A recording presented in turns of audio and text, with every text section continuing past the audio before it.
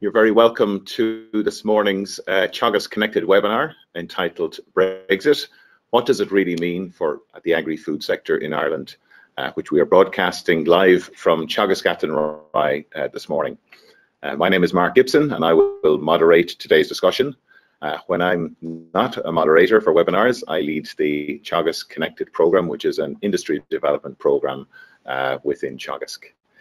This is our second in our series of spring webinars, which takes place over the next 2 months and offers exclusive insights into the latest developments in agricultural science, policy and practice. We have a large attendance today from across Ireland, from the United Kingdom. We also have viewers in Brussels and as far away as Uruguay. So you're all very welcome to our webinar this morning. Before we get started, I have a few technical items that I'd like to go through. For some of you, this may be your first webinar to attend, so we just want to make sure that our webinar is as interactive as possible, and we encourage you to ask questions at any stage during the question section on today's webinar sidebar. We're going to now move on to our main topic here, which of course is Brexit. We know that Brexit is a topic which is something that's changing on a daily basis, and so it's something that is going to have a huge impact on the Irish agri-food sector in particular. So we know that the United Kingdom's decision and their subsequent journey to leave the European Union has been somewhat of a roller coaster. Today is the 19th of March, so we're now exactly 10 days from the scheduled date of departure, with no withdrawal agreements, and to add to the uncertainty, John Bercow, of the Speaker of the British House of Commons, yesterday threw a rather large spanner in the British government's plans to seek a third vote on the withdrawal agreement that's in front of the House at the moment. So with more on this, I'm delighted to be joined this morning by Dr. Kevin Hanrahan, Teagasc Chief Economist, and we're also joined on the line by Trevor Donlan, who is Head of Agricultural Economics and Farm Survey Department with Teagasc. Kevin is going to give us a short presentation, and we will deal with your questions after the presentations, but please do feel free to ask questions throughout the presentation using your tab on the right-hand side. But before we get started, Kevin, you're very welcome to our webinar for starters. Kevin, before we get to your presentation, can you give us a quick reaction to the remarkable developments yesterday from the House of Commons with John Bercow's pronouncement on the third vote that was being planned by the Prime Minister in the UK? Yeah, it was a bit. It apparently took the government in the UK by surprise, but it was something that he'd been asked to make a ruling on by members of Parliament. So it shouldn't have come as a complete surprise, and it is sticking with the established precedent. But it does make it very difficult for the government in the UK to bring the withdrawal agreement back to Parliament in advance of the upcoming European Council meeting in Brussels. So what exactly the UK government will do, it remains unclear. They could, if they had the votes in the House of Parliament, basically have a standing order motion or a motion to basically direct the Speaker to basically break with precedent and to allow a meaningful vote number 3 to come to the House of Parliament. But it appears that they don't have the vote to get the meaningful vote through for the third time, and they don't have the votes to basically change the established precedent. So it appears they're going to have to go to Brussels and ask for some amount of time to figure out what it is they want to do.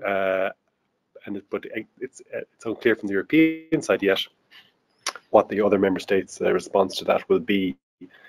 So we are really in, if anything, the uncertainty is elevated, and the probability of a no-deal Brexit has increased, as has the possibility of a no Brexit outcome has also increased. What has decreased is any chance of the withdrawal agreement being agreed by the House of Commons and Britain leaving on the 29th of March under the withdrawal agreement, or leaving after some short technical delay to get legislation passed in the UK that facilitates that withdrawal agreement Brexit happening. So we're looking at an extension probably that is longer than people were talking about a few days ago, and the possibility of both the no deal and the no Brexit outcome is probably increasing as compared to where they were. Okay, thanks for that, Kevin. Okay, so we are going to move on to Kevin's presentation now, and so I'm just going to make a quick change here. So sure. Kevin will present a few short slides on the latest developments in Brexit and what they mean for the Irish agri-food sector, and we should be able to answer all of your questions. If we have sufficient time, we'll endeavour to answer as many questions as possible, and Trevor will join us during that questions and answers time during this morning. Our aim is to finish before 12 o'clock, so do bear with us. So, good morning, everybody, or good afternoon, depending on where you're coming from. So we're going to talk a little bit about the impact of Brexit. I'm not going to spend too long on the politics because I'm an economist, as is my colleague Trevor, who's also going to be taking part in the question and answer session. So how we have to date is we have a withdrawal agreement between the European Union 27 and the UK on its withdrawal from the European Union that has not yet been ratified. We had a political declaration as well on the future relationship.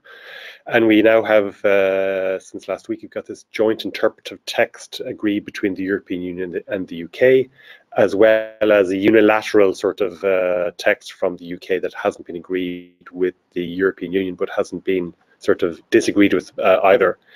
But all of these texts mean there still are three different possible outcomes, three classes of outcomes. There is a Brexit deal on the basis of the withdrawal agreement that has been reached. There's a Brexit with no deal, and that has subvariants as well, depending on what kind of trade policy the UK pursues or seeks to pursue in the event of a no deal. And of course, there still is the possibility, though it may be small, of Brexit not happening, of a no Brexit outcome. This is a slide that my colleague Trevor and I have been using for a number of months on trying to map out the possible outcomes. And we've got pictures of different members of the UK Parliament sort of in it. And we had been thinking about this in a kind of a four-quadrant way of a very soft Brexit in name only, where the UK basically stays in the single market and the customs union, but leaves the European Union legally. Or a somewhat soft Brexit, where the UK leaves the single market and the customs union, but agrees a deep free trade agreement that retains elements perhaps of the customs union or single market membership. And then we were mapping it in terms of having two hard Brexit outcomes, where the UK leaves without a deal and the UK adopts the European Union's tariff schedule, and that has big impacts on agri-food trade from Ireland to the UK and vice versa.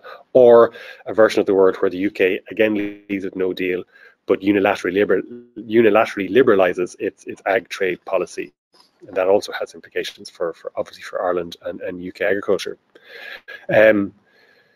The meaningful vote in relation to the withdrawal agreement has been rejected twice, and the UK government last week, in preparation for meaningful vote 3, which now seems to be off the table, but never mind, published its proposed schedule of tariffs in the event that they left without a deal. And that basically positions the UK's trade policy stance somewhere between hard Brexit A and hard Brexit B, in that most tariffs within the tariff schedule of the UK are going to be going to zero, but there are important elements of the tariff schedule from the perspective of Irish agriculture that the UK has deemed sensitive, and where it either retains the kind of tariff levels that the UK or the European Union applies to imports from the rest of the world, or proposes to apply a tariff that's somewhere in the middle between zero tariffs and the quite high tariff levels that protect the European Union market. And I'll go into some more detail about what those will be in a minute. Let's move on to the slide here. Okay, so we've already chatted a bit about this, but there's been two so-called meaningful votes within the UK Parliament on this withdrawal agreement that was reached at a kind of at a head of government level between the UK and the rest of the European Union. And both of those votes lost by very large majorities in the House of Commons. And yesterday afternoon, this guy called John Bercow, who's a Speaker of the House of Commons, has ruled that the next motion that would come to the House in relation to the withdrawal agreement could not be the same or substantially the same as the motions that have already been voted down by MPs. And he gave a long speech where he basically gave the sort of the background to it, and it goes all the way back to 1604 apparently. So it now is very unclear as to what happens politically in the UK with the withdrawal agreement. And it's also unclear as to what the UK government will do in terms of its interactions with its European partners in terms of progressing the withdrawal of the UK from the European Union. But imagining that we do get a withdrawal agreement of some sort, either before the end of this week or within a relatively short time frame that might be agreed in terms of an extension under Article 50.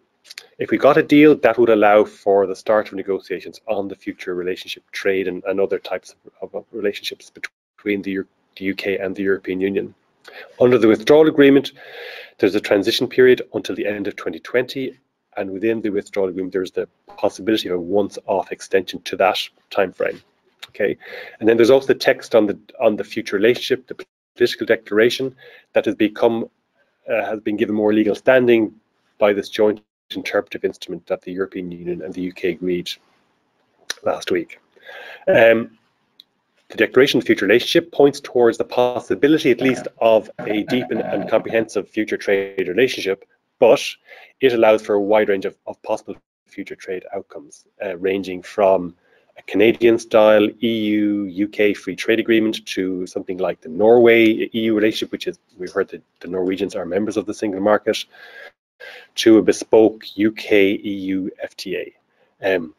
For the Irish audience and for the audience outside of Ireland who have become more familiar with Ireland, Northern Ireland relationships, all of the outcomes would have the backstop provision for Northern Ireland, for the Irish border. And those backstop provisions are there unless and until alternative solutions are provided. So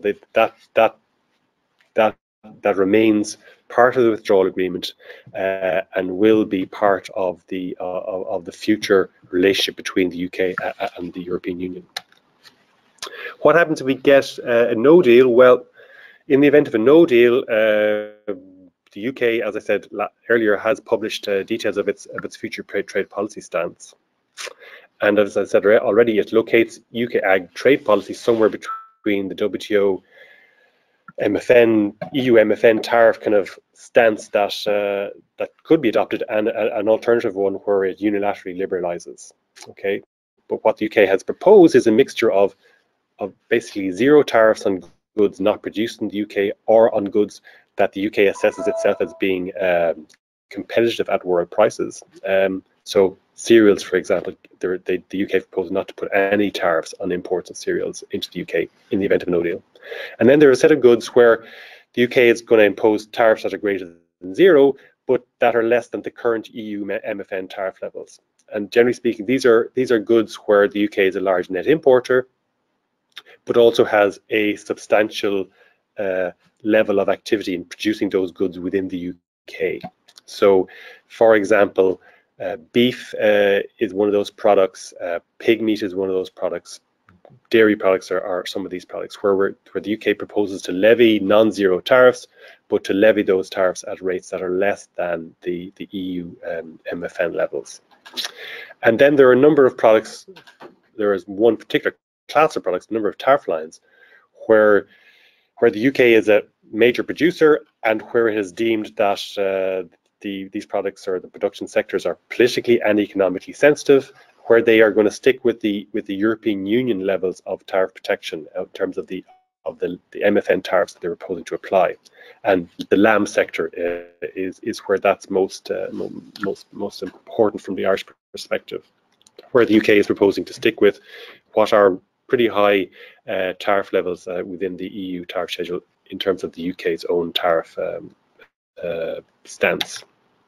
Inside, UK has also indicated that it will not at least collect tariffs on exports from Ireland to Northern Ireland, or install physical infrastructure to inspect goods travelling from the Republic of Ireland, which will remain within the single market, to Northern Ireland, which obviously is part of the UK.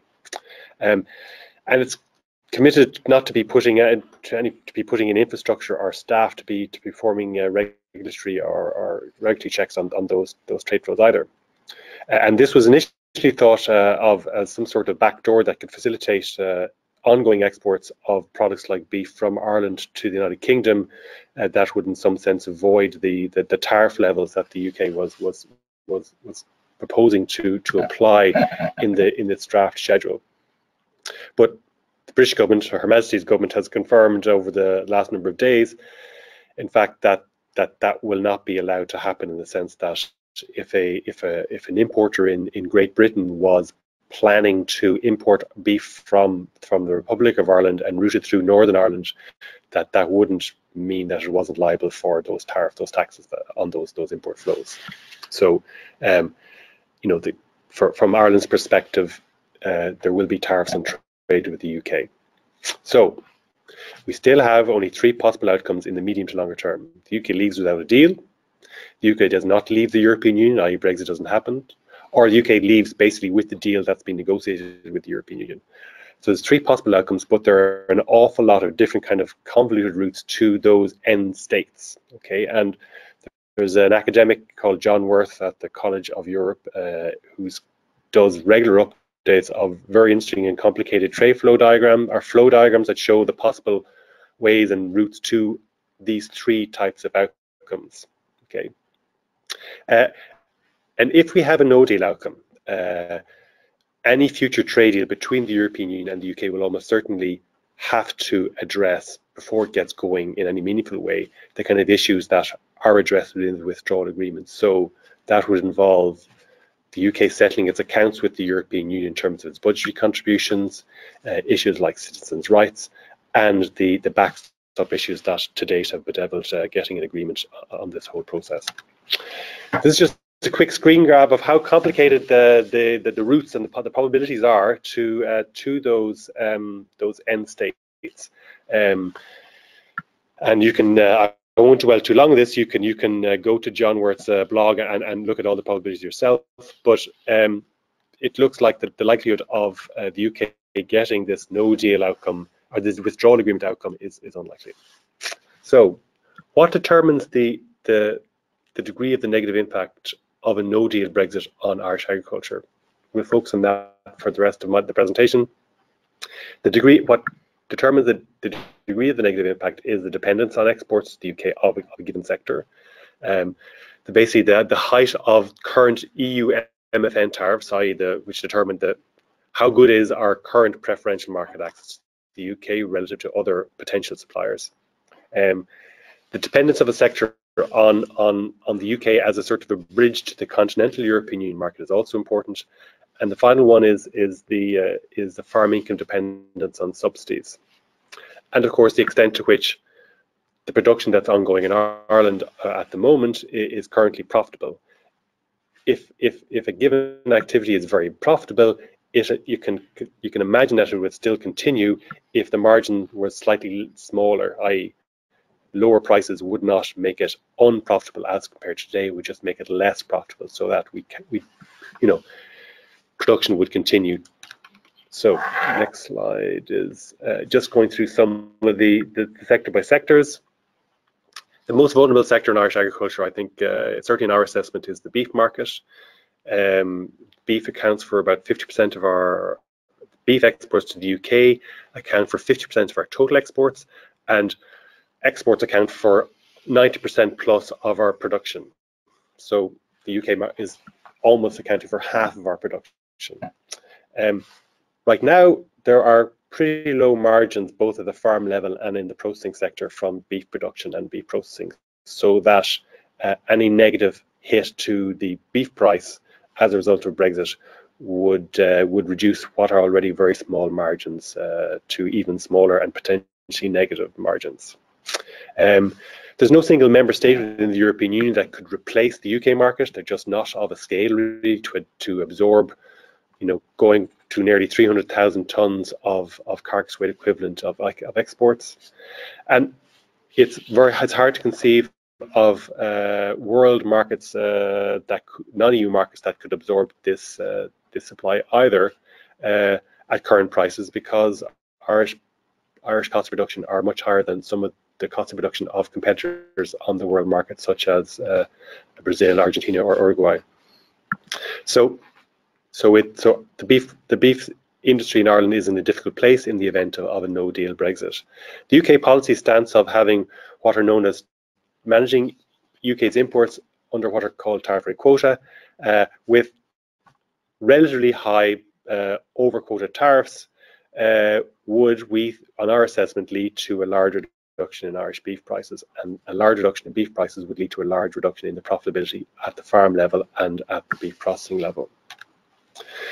The dairy sector, which is the other pillar of Irish agriculture, is less vulnerable than beef to Brexit.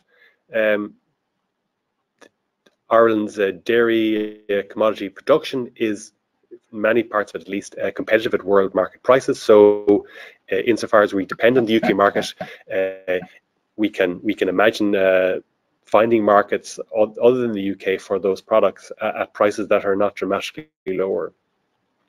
The tariffs being proposed by the UK in terms that they would impose in the event of a no-deal outcome are not as high in ad valorem equivalent terms as those that they're proposing for beef.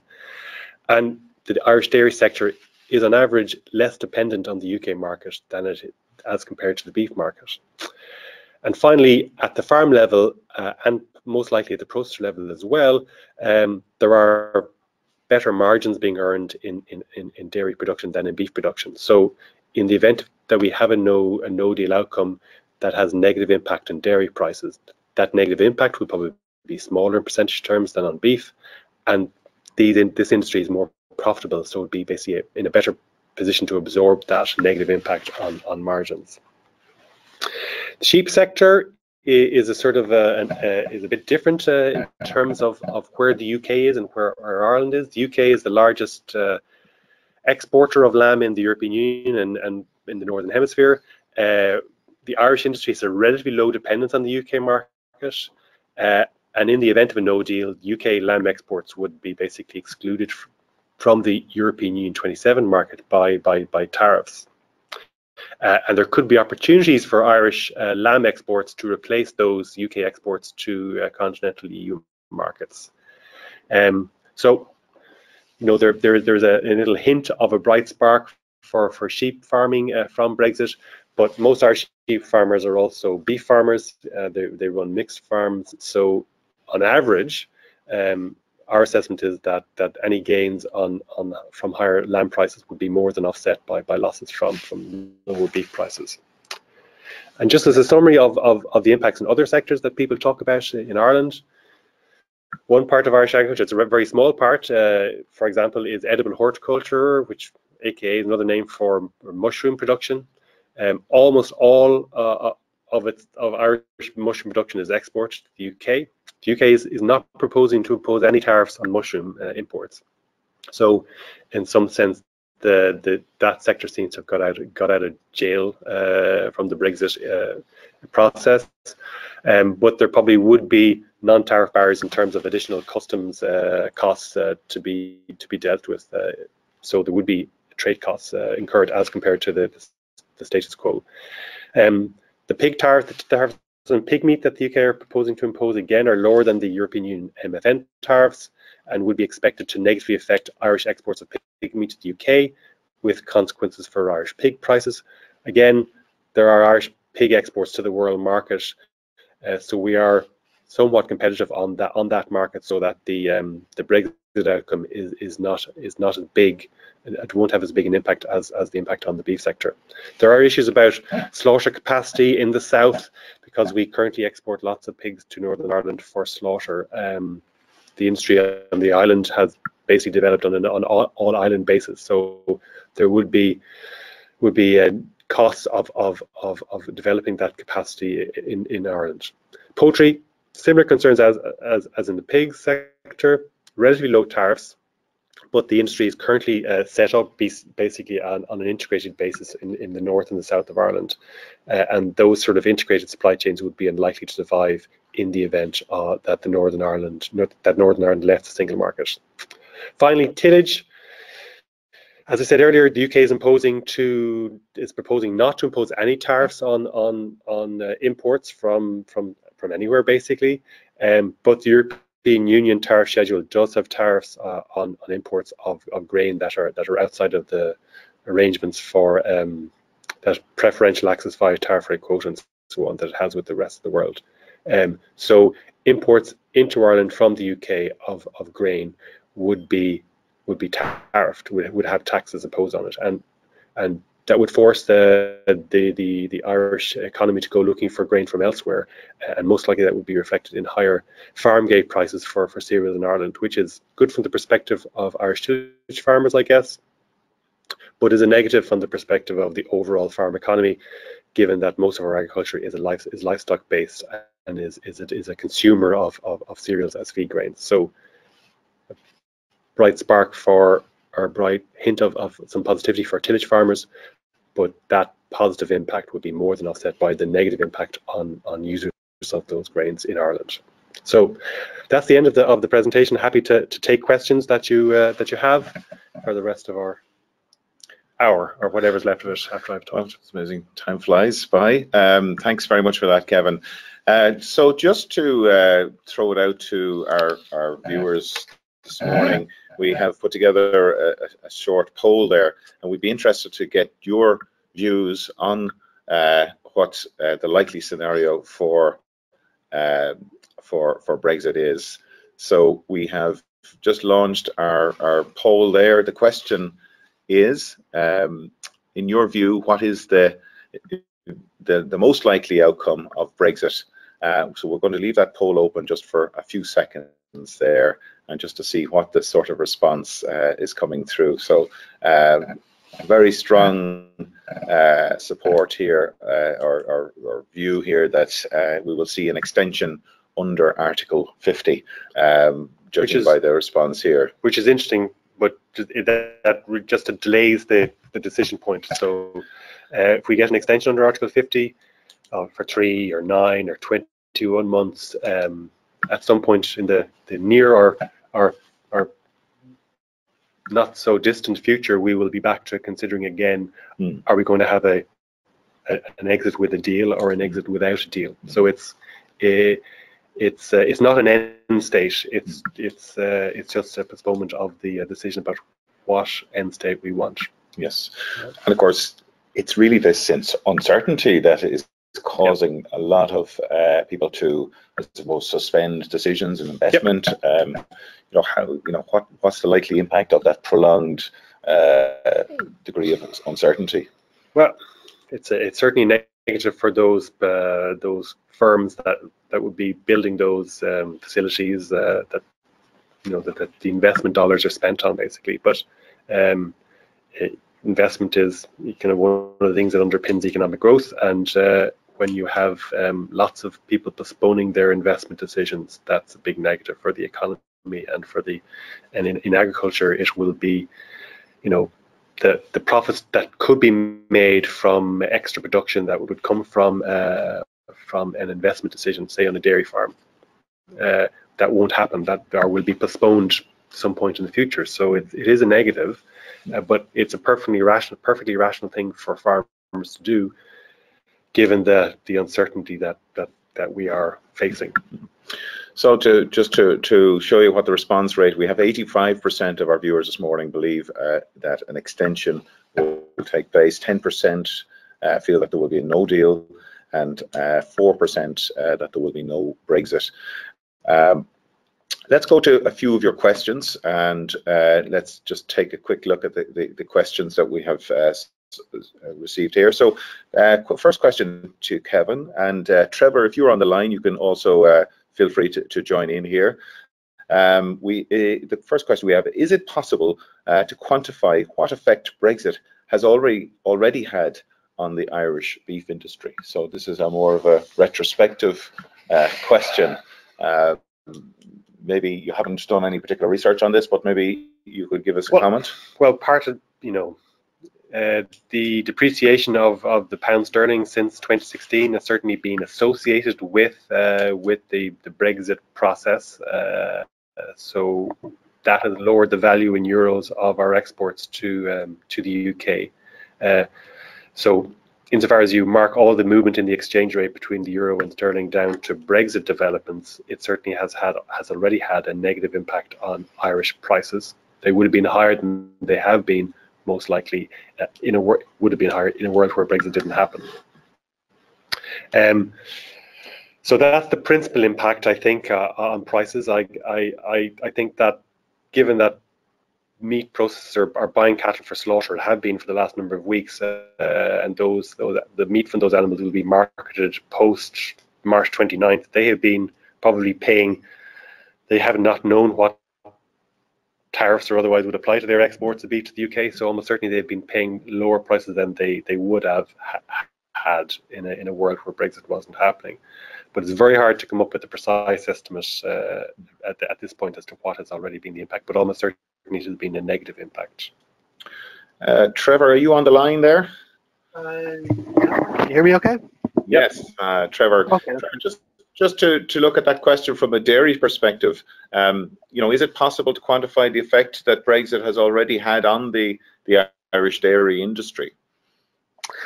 Well, I think, like Kevin has already referred to with respect to beef, the key issue to this point really has been the exchange rate. Sterling is about maybe 15-20% weaker than what it would have been at the peak of its value, which would have been at something like 65 pence to the euro, and it's currently in the mid 80s. So that's the biggest single impact from a UK perspective. But as Kevin has already outlined, outside of the cheese sector, the UK isn't as important a market for dairy products as would be the case for beef. Okay, thank you. So we have another question here. It's asking here, if we get a deal, what will happen during and after the transition period? Do we know that at this stage? No, we don't. Well, we know what happens during the transition period. During the transition period, things stay as they currently are. The UK basically stays in the single market and the customs union, and so there's no tariff or non-tariff barriers to trade between the UK and the European Union. So, from the perspective of Irish agriculture, that kicks the can very, very much down the road.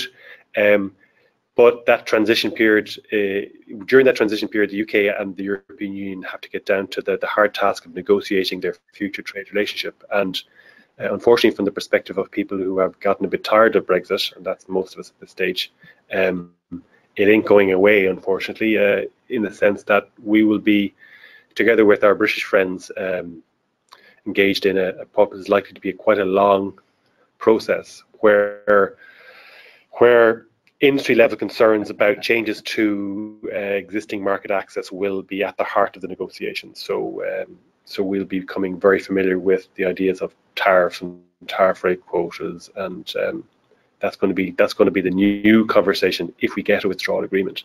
And despite the fact that it's going to be mind-numbingly tedious, it's a place where we really want to get to, because if there isn't a deal, then we won't be talking about the future trade relationship until we have a deal, because the European Union is not going to let the UK walk away without paying its bill, and certainly to date at least hasn't signaled that it's in any way willing to let the UK basically walk away from its commitments under the Good Friday Agreement. So we really do want to get to the point where we're able to have those conversations, but we have to have a withdrawal agreement to begin those conversations. Okay. A question here asking about what farmers can do to prepare for the various scenarios that you've presented there this morning. I know there's a diverse set of scenarios, but is there what sort of advice would you be offering to farmers and indeed the wider agri-food industry at this stage? Well, I think that for farmers, I mean, the classic kind of characterization of farmers is that they are price takers, and unfortunately that isn't changed by Brexit. In fact, Brexit just highlights that reality, and there's not an awful lot that farmers can do to influence the prices they get for what they sell. But what they can do is just hold off on big ticket investments, I think, until we have greater clarity on the sort of the direction, at least, we're going in terms of the future trade relationships. And beyond that, I think farmers on an ongoing basis are always trying to lower their cost of production so that they can make a little bit more money from what they're doing. And Brexit just basically reinforced the need to continue to do that, to try to become more productive, basically. And the same thing goes for the food processing industry in terms of, they're buying products off Irish farmers. What kind of margin are they making from selling what they do, what they make out of those farm purchases from farmers? And insofar as they want to get new markets to replace the UK market or stay competitive on that UK market in the new world that will be framed by UK ag and trade policy, they will have to become more competitive and develop new products to gain greater access to markets outside of the UK. So the competitive pressure is just augmented, really. It's just increased by Brexit. So organizations like Teagasc, whose job it is basically to help farmers become more productive. I mean, it just underlines the importance of, we would argue, of what we do, and it underlines the importance of farmers trying to become, they need to start to think about how they can become more productive with the resources they have. Mm-hmm. Basically try to do things a little bit better so that you can lower your costs and try to maintain your income per unit of output. Okay, so do keep your questions coming in. We have a number of additional questions here. Just use your tab on the right hand side of your screen if you'd like to add a question to the or put for me to put a question to either to Trevor or to Kevin. Question here, it says, is there still a possibility of a second referendum despite the vote last week? Yeah, I guess there is. There's, of course, there's a possibility of a second referendum, a people's vote, it's sometimes called, or a general election within the UK.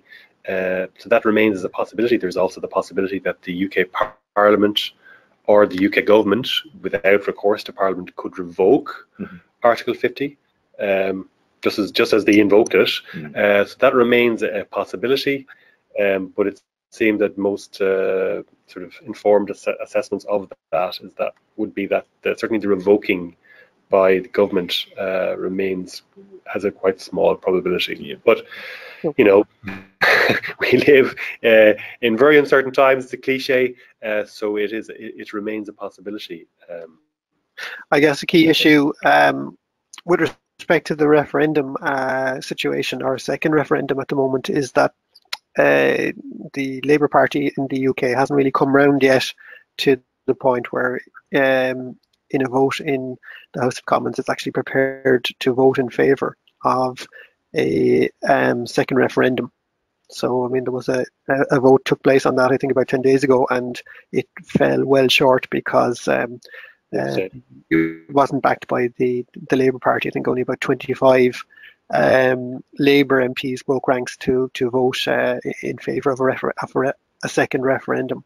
So it's problematic, I think, as well, because some of the people who would like to vote for a second referendum still are very uncertain about doing that because they're not sure what the choices given to the electorate would actually be. And I think there's also a big fear on the part of some people that the outcome somehow could be again in the same direction, i.e. a vote to leave, which would I suppose crystallise the decision to some degree, but still give no guidance as to the nature of the leave, if you follow me. Yes, I mean, there have been talk of a motion from members of the Houses of Parliament to basically have a confirmatory referendum. So that Theresa May's deal, in inverted commas, gets passed, but gets support of Parliament, subject to it being confirmed by by the UK electorate in a referendum, and the alternate outcome of that referendum would be remaining within the European Union. But as Trevor said, there would be political forces within the UK that would not be very happy with that framing of the question. So again, it's the framing of the question politically would be very contested. Okay. So we've got quite a few questions coming in here now, so it's great to see the response here from our viewers.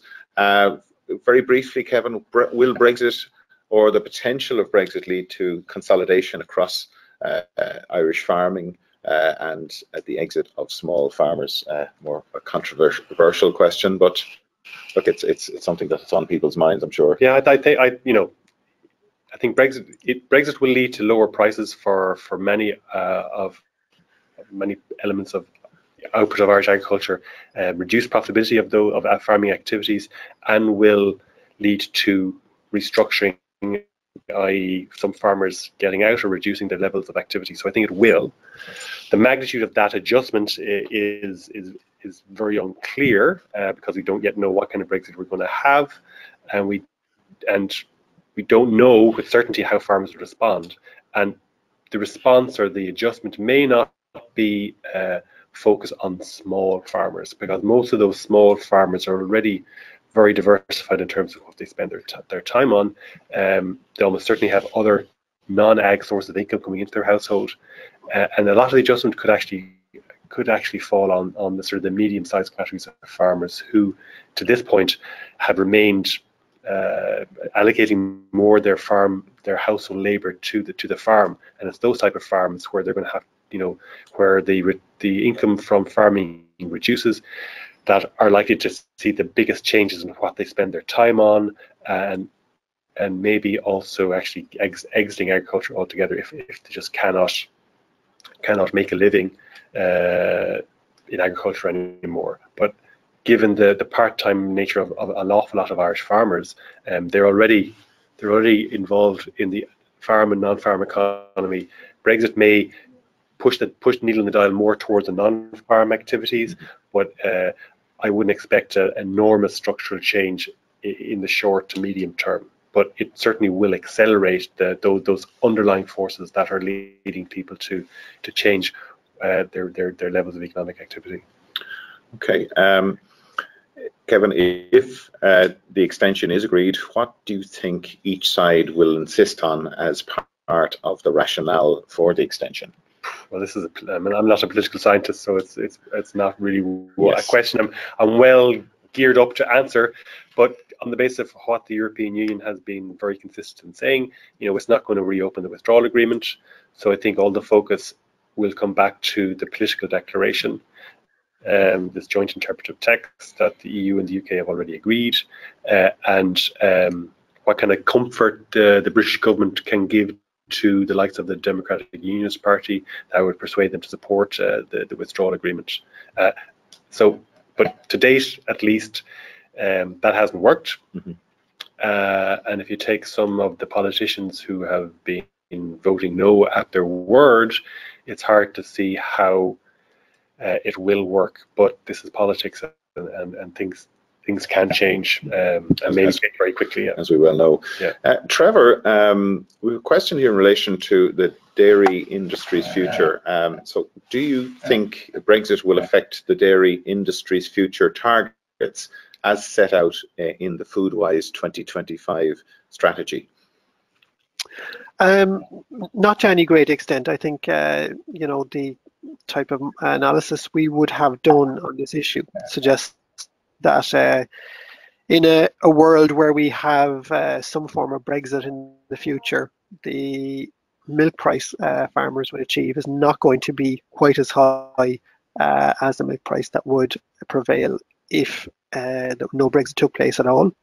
I think some of the heat associated with Brexit has kind of been taken out by the publication of the tariffs by the UK in the event of a no deal in the last week or so, because they suggest a level of tariff would apply which is actually particularly with cheese, which again is the big concern, which would be far lower than what could have applied if the UK had chosen to implement tariffs at the same rate as the EU actually does for third countries. So the level of tariff on cheddar, I think, was only about 10% of what would have been the case if they had chosen EU MFN tariffs. I guess the difficulties still remain, though, in terms of other aspects of that Brexit. You know, getting product into the UK and getting product from Ireland to continental Europe, for that matter. You know, some of those frictions are still going to be an issue in the no-deal Brexit, even if the tariffs on dairy products proposed by the UK are not very high. So, I mean, the dairy, Kevin has kind of talked about it already, but the dairy sector is in a completely different place from a health status perspective to actually deal with the heavy cold or flu that Brexit represents. So I can see the dairy sector, largely speaking, powering through the difficulties of Brexit in a way that it's more difficult to see the beef sector coping with a difficult Brexit.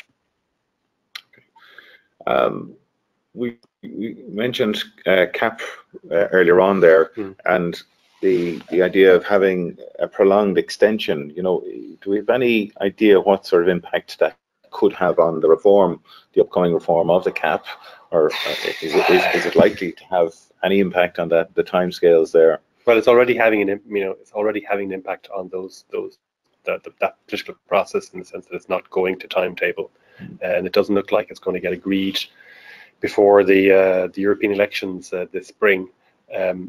So it's already had an impact. If we get a long-term extension of under Article 50, the UK remains a member state. It'll have to continue to make its contributions as it currently does to the European Union budget, and it will continue to have, under the treaties, to have a role in framing policy. Now, there are some discussion that any long-term extension under Article 50 that member states might be asked to agree to would in some way or other be made conditional on the UK not basically acting the silly bugger, like basically trying to in a sort of be deconstructive or non-constructive in terms of how it relates to the ongoing European Union policy process, that one of which is CAP reform. So if it stays as a member, it stays contributing as a member does, as it currently does right now. So it, you know, in that sense, nothing would change under an extension. So we have a food question. I think this is going to be our last question. The question is, what will the impacts be for food that is currently imported to Ireland through the UK? Is it likely that new routes directly from Europe will be created to reduce delays and costs of going via the UK? And what will be the impact for the consumer at the end of the supply chain? For the Irish consumer, almost certainly it will be inflationary, in the sense of particularly processed food products going up in price, because an awful lot of the products that are on our supermarket shelves are manufactured in the UK. But people need to remember that an awful lot of those food products that they are buying are actually made by multinational enterprises that have manufacturing facilities outside of the UK. That could become the suppliers into Ireland in the event of a no deal outcome, where those imports into Ireland from the UK would face EU tariffs. But if that kind of adjustment happens, there will be extra costs in terms of getting those products, say, from a factory in the Netherlands to consumers in Ireland, as opposed to a factory somewhere in the Midlands of England to the consumers in Ireland. So, and those costs will be borne by somebody. Maybe not all of them will be borne by Irish consumers, but almost certainly some, if not a lot of them, will be. And those prices of the goods we buy in our shops will go up as a result. What scale of increase are we going to see? It's hard to know at the moment. But you know, your box of cornflakes probably will get more expensive if it has to be trucked from a plant in continental Europe rather than a plant in the UK. I think one of the things we would point out as well, Mark, is that some of the price changes that we're talking about here in the event of tariffs when they're actually applied to basic products, will be significant. But as the product is more processed, then the extent to which tariffs will actually be relevant in affecting the price of the product is probably going to be not as prominent. It's not going to be as significant. And I think there's different levels of exposure as well for different supermarkets. Some of the, we don't want to name any supermarkets here in the context of the discussion, but people can work this out for themselves. Some supermarkets operating in Ireland are much more heavily integrated in the overall UK and Ireland supply chain. Some other supermarkets have a more Europe-wide supply chain. And there are some supermarkets in Ireland as well which have a very Ireland-specific supply chain, and with the dependence for, we'll say, own brand products produced in the UK market. And that's a particular vulnerability in that particular case, because if you've got a lot of own label products and they're currently coming in from the UK, then you may need to find somebody in continental Europe to manufacture those products for you. Okay, thanks for that, Trevor. Okay, look, I think we're going to have to wrap it up here at this stage. I want to thank you all for your participation, your questions, and joining us here today for our presentation. I want to thank Kevin Hanrahan and Trevor Donlan for joining us here today. Just to let you know, we do have further webinars coming up from next week onwards. I'll be joined by Piers Kelly, who's head of the beef knowledge transfer program in Teagasc, to discuss the profitability of the beef sector and to look at the future questions that are facing the industry. We'll also have a webinar on the 9th of April looking at farm forestry, cereal disease, then on the 30th of April, and then on the 7th of May, we'll be speaking to Noel Meehan, who has recently visited New Zealand to look at their catchment management and water quality, and just to see some of the lessons that Ireland could learn from that. So look, I want to thank you all again for joining us here today, and we have recorded this webinar, so it will be available in the next hour or so if you want to look back at any of the questions. And we will also happy to receive any questions if you want to submit questions to us to connected@teagasc.ie, and we can direct them as required to the various different people here within Teagasc. Okay, thank you very much for your time today, and we encourage you to fill out a short survey that we've included in the email that you'll receive shortly. We're very keen to get your feedback on today's webinar. So thank you very much.